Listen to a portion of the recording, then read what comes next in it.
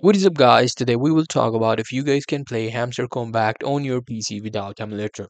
Well, unfortunately, this thing is not possible. For that, as you guys can see, I'm on my Google now. I will simply go to my Telegram.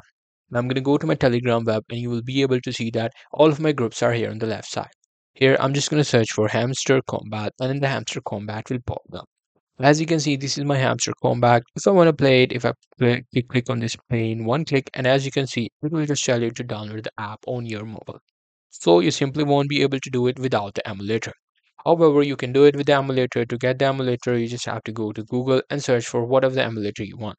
There are a lot of emulators. I'm going to give you an example of three. One is LD Player. There is an emulator called as Nox. There is an emulator called as BlueStacks. Suppose you want to download the BlueStacks, search for BlueStacks, and there you go.